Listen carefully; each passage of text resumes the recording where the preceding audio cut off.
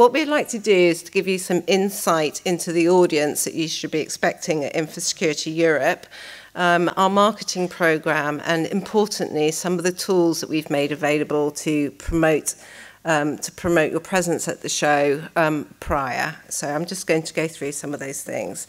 So across the whole of Reed Exhibitions, now rebranded as RX, we ask all of our customers, because we aim to have a really deep understanding of what they want from each of our shows, irrespective of the market that it's in. We ask our customers a set selection of questions when they register to attend the show. So we ask them these 7 behaviours, which you can see up here. Every show is actually different in terms of what the behaviours are around the show, and we're very clear in then how we build out the show to ensure that we're meeting those customer needs and relieving any of their pain points that they would have within there. So for InfoSecurity Europe, the key behaviours that we have in here are the learning is the primary behaviour from our audience, followed by exploring, and then the third one is the building behaviour. So in terms of learning, this is really about the whole content and conference programme, and it's why it's always been such a critical part of the event that we're running, from every aspect, from the sort of technical showcases, the keynote programme, the roundtables. So our audience are very much in a learning mode, really wanting to understand the challenges and the solutions that are going on in the industry.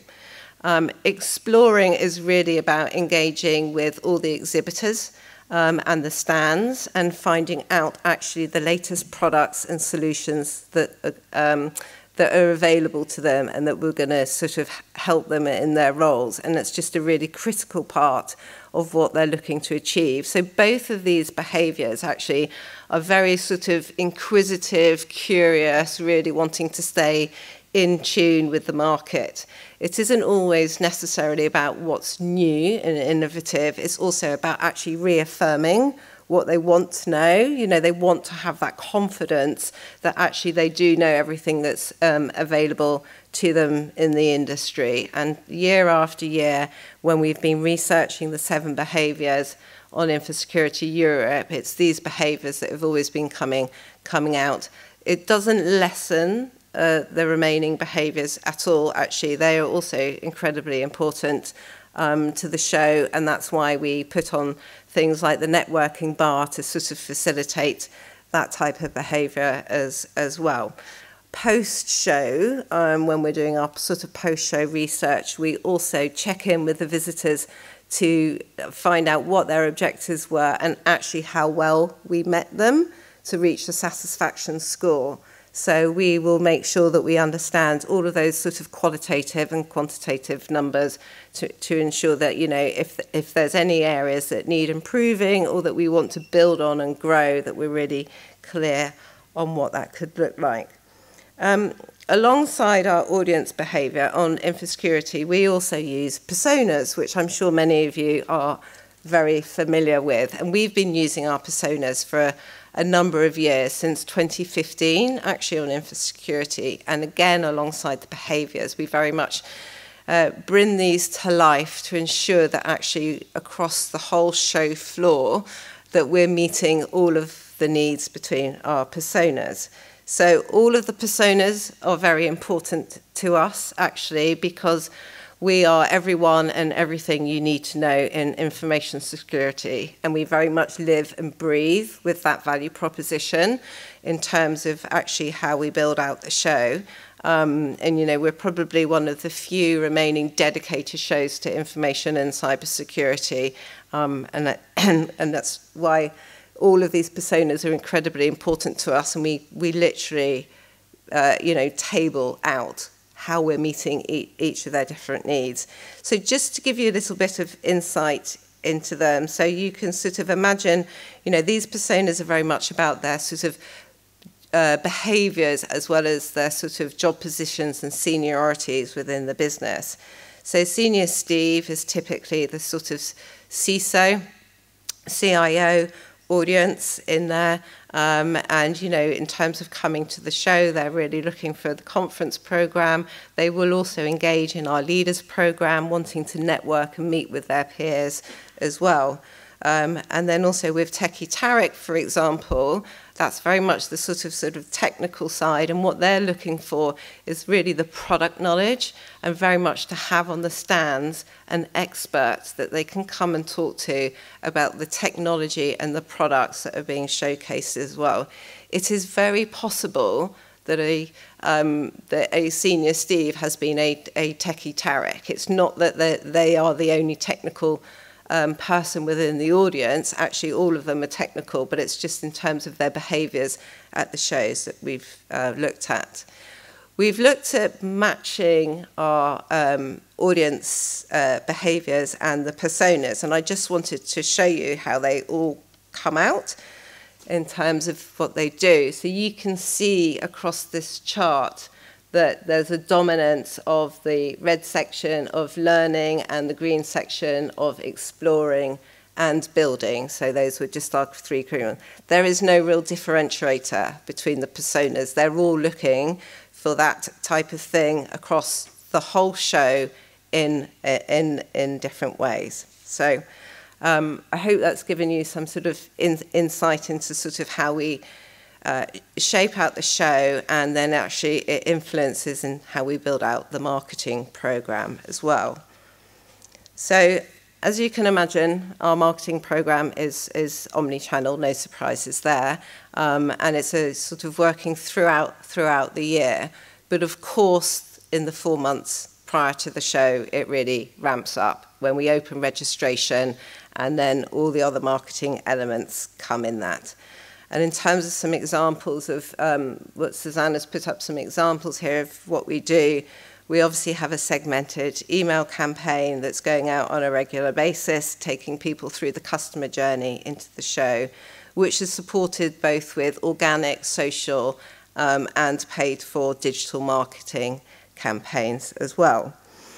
In tandem, we work with all the relevant partners and associations in the industry because achieving CPE credits and those learnings is a key part of what we want to offer in our conference program. So we work with ISC Squared, ISACA, Cloud Security Alliance, CREST, and all of the major associations as well. So they too will be running sort of workshops, roundtables within the show. So some of them have got stands, like SANS, for example, and they will always bring a variety of different things to the event.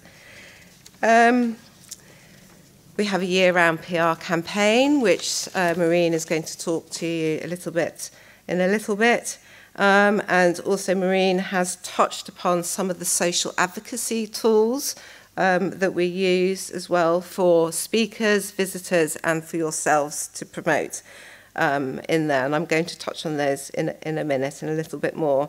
And importantly, what we have alongside us is our sister magazine, InfoSecurity Magazine, which is obviously operating as a digital platform all year round, and we very much benefit from the sort of exposure that they give the show, the data build that goes into our marketing campaign, and then in a couple of weeks when their next issue comes out, both in print and online, it will include the show preview, which is going to give the attendees and the visitors very much an overview of everything that's happening at the show. So it's including the entire conference program, the floor plan, the exhibitor listing. So obviously, you know, that's a sort of key part of what's going out as well. So moving on to the tools that we have to help. And hopefully you are all familiar with these, because whilst we are sort of stood up here today with a lot of information, actually back at the office we have, you know, customer service teams and customer success teams who should be consistently reaching out to you to ensure that you have everything you need for the show. So hopefully we're only reaffirming the information that is already out there, and that's across the piece from sort of marketing tools and operations as well. But do let me know if none of this is familiar to you, and I can ensure that you get the right links. So firstly, the exhibitor directory, which is obviously live on our website, is your window to the world of InfoSec. It is where all paths lead to for InfoSecurity in terms of our communications and giving visibility on all of the exhibitors at the show. So it is critically important to ensure that the listing that you've got within the exhibitor directory is complete as well. So everything, you know, from your logos to your products that you can upload to company descriptions. We know that the visitors will pre-plan before they get to the show, and they will be going through the exhibitor directory as well. Then on to the exhibitor dashboard. I don't know if any of you are familiar with the dashboard yet. No, doesn't look like it. Okay. So this is accessible through the exhibitor portal. The exhibitor dashboard is new for 2022. And obviously, one of our aims as an event organizer is to ensure that you get value out of the show, that you get your return on investment with us. And previously, you know, to support the value, then obviously there's lead scanning going on at the show, and we do qualitative surveys. But this is very much a quantitative tool that will show you how many product views you're getting on your exhibitor directory, how many referrals are going back to your website, how many leads that you are getting, just visible to you, to your company. So that you can really now begin to sort of see the value that you're driving out of the show. We have two versions of the exhibitor dashboard. So we have this dashboard here, which does all of those analytics that's in there, and we also have Exhibitor Dashboard Pro. The difference between this version and the Pro is that within the Pro you can segment yourself into your product category, and you can be compared to other companies, competitors, for want of a better word, within your own product category. So you can see how you're performing against competitors within your product category. So the information is anonymized, so you're actually just seeing trends rather than a specific another company. But that's also available. So we have been taking the time during the pandemic, and when we weren't able to run shows, to be developing these digital products as well. The next, I'll just check that I've covered everything on that one, yeah. Okay, and the next tool that we have to use really is to allow you to let your clients know that you'll be there. It's called Fusion Exhibit, and again, this should be available to you, should have been made available to you through the exhibitor portal, Exhibitor Success Hub, and this is a sort of area where you are given assets in terms of logos, branding, templates to use to invite your own clients to the show. So you can do everything from do a co-branded invite that's going out with a co-branded registration page that's bespoke to your company, as well as doing banners to say that, you know, promoting across social media, that you're attending InfoSecurity Europe as well, and also any social posts on there as well. And the next slides just really give some sort of examples of how that works. And the example here that's been used is InfoSecurity magazine. So that's like a co-branded registration page going on there as well. And banner ads. So, okay. The last tool to use is the app. So we will be, as usual, having a show app on there.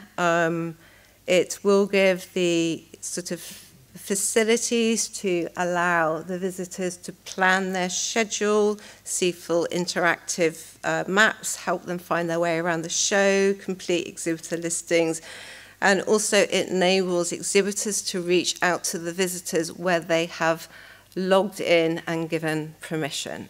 to do so. They can also, visitors can network amongst each other, but also again when they've logged in and given the sort of data permission that goes in there as well. It's an integral part of our sort of communication, and it will be providing everybody with real-time updates within that. Visitors can access the app and see the information without logging in, but actually if they do want to save anything to their schedule or they do want to network, they do have to log in at that point. So they'll sort of be able to see the sort of floor plan without being without having to log in and do it that side. So this is part of our drive for sustainability. So RX, the owners of Infosecurity, with the global industry body, have committed to reduce the carbon footprint. It's one of the founding partners by 2050 and half greenhouse emissions by 2030 as well. So we're looking to work with all of our sort of suppliers and customers to start running sustainable shows and apps, and all of our digital tools are part of that drive coming in as well. So is that app available now, or is that to be launched? It's not launched now, so I think it is launched 4 weeks out from show. Yeah, so, yeah. Also, we have the smart leads scanning tools. So many of you will have the smart app working on your stand to collect visitor leads. From there, where you're able to set questions. The company providing the app and the smart scanner readers, Conduco, is coming along this morning to present. So he will be able to give you a lot more detail on the smart event as well. So rather than sort of steal his thunder, I'm going to leave it there. Is there any questions around the marketing? Any information? Yep. Are you having the printed catalogue that you've done before with the products in, or is that because you're moving away to the app, you won't necessarily have that this time? We're not having the show guide as we've had done before, so the very sort of full show guide. We're not doing that. We do have the app with all the information on it, as you say, but then also to help the visitors, because obviously being in a new venue, in a large show, we want to ensure they find their way around and they have everything to hand. So we will have all the sort of you are here, the you are here boards with all the information on, but also we're doing a sort of like a smaller fold-out print guide. So it's like I do like this sort of concertina effect to show it, which will have all of the floor plan on it, all the exhibitor listing, and all of the conference program. So it sort of comes down into like a little DL size guide, and that will be available as they come into the show at the information points if they need to pick up anything printed.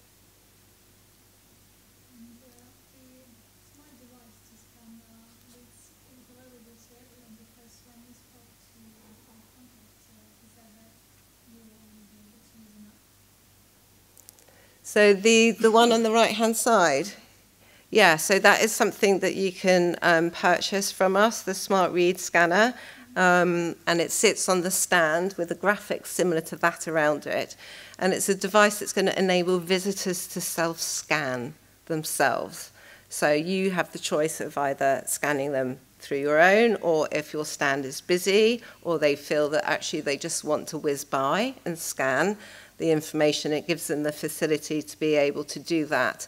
And then on that reader, you can attach content that you want to go out to the visitor. So Aid, I'm sure, will go into a lot more detail about this. So you can, as a company, decide whether you want, a company brochure to go out with them or a particular piece of literature.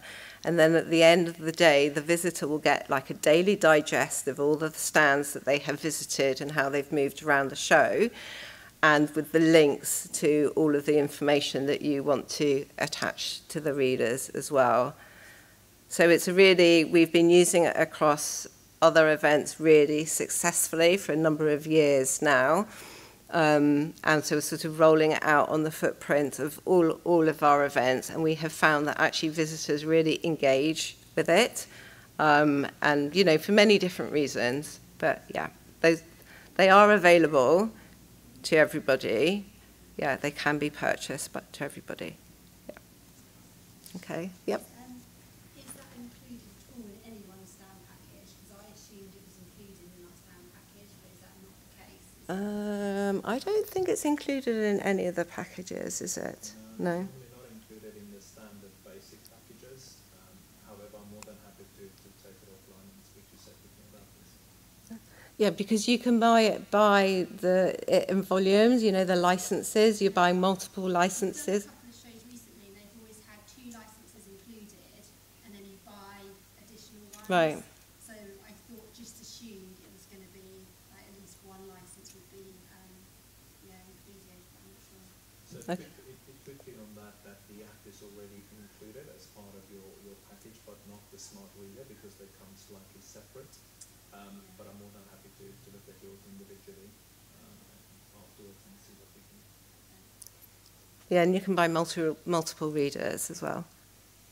You mentioned the publications in for Top magazine. Yeah. Do you know exactly when that comes out, and is it possible to get a copy of that if you're not a subscriber? Yes, it is possible to get a copy of that if you're not a subscriber. It goes online at the same time that it comes out in print. Would you like it in print? Is that Yes, please. okay? I'll come and see you afterwards. That's not a problem. It's only said a couple of weeks' time. Yeah, it's going through production at the moment, so we're proofing the show preview this week, and then I think it comes out. And I was asking Eleanor, the editor, this yesterday, and she goes, "I can't understand why I can't remember this date." It's a month before the show, so I think it's mid to the end of May. So yeah. Any other questions? Great. Well, I'm around, obviously for the duration at the end, if there are any more specific questions. Okay. Maureen, thank you. Today I'm going to talk to you about the PR opportunities on behalf of Origin Comms that couldn't come today. So we have a team really dedicated to help you maximize your participation at the show. So we will have also a press room on site on the show floor. That's where we have all of the press there. So I would encourage you to engage with the PR team if you're willing to schedule any interview with them. So you won't be able to access the press room if you haven't contacted them in advance and scheduled an interview with the press in advance. So it's situated on the show floor, right next to the keynote area. I think I can point. That's a keynote stage that we showed you earlier on the show floor, and that's the press room here.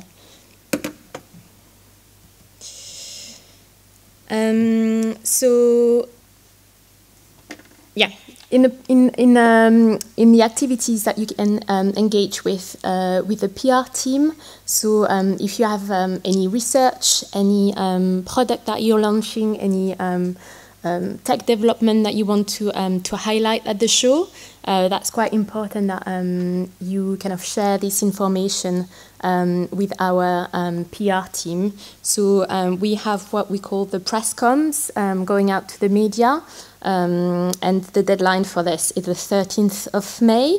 So yeah, if you have any PowerPoint presentation, white paper that you would like to share before the show, and you want to make sure that these are shared with the media prior to the show, it would be great if you can engage with the PR team to share that information with them. And of course, all the way to the date of the show, we will promote all of the activities that you will have happening, but those will be happening on social medias. We can also share the list of media that we will be present on the day of the show. So also if you contact the PR team, they will be able to send a list of the press that will be there on site. In previous year, we had over 100 press present. So yeah, if you want to know exactly which one is there, the show will be present at the show. Don't hesitate to ask us. So I think this slide is about the spokespeople. So you may have in your company really good people, senior people, your CEO, your CISOs, that you think would have great value into promoting your presence at the show. So if you're willing to introduce them with the PR team, there are a few activities that we can engage them in. And yeah, if you want to do any video that we can share on social media, it would be the 20th of June, the latest deadline to schedule these interviews. During the show on site, you will also have media alerts happening on a daily basis. So every day at midday, we will have the PR team will have gathered all of the information, and these information will be released every morning the day after. So that's another way to engage and share latest news with our audience.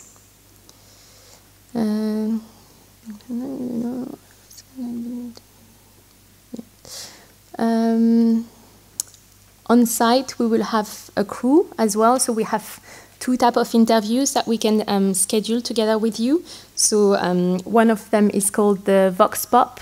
So they are more opinion-led type of interviews. And the second type of interviews are the roving reporter interviews.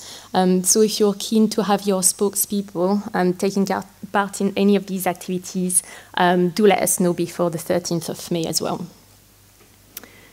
And yeah, I think one thing to highlight again is the Twitter hashtag. You can check the link to our YouTube channel or Facebook or LinkedIn if you want to share and spread the word.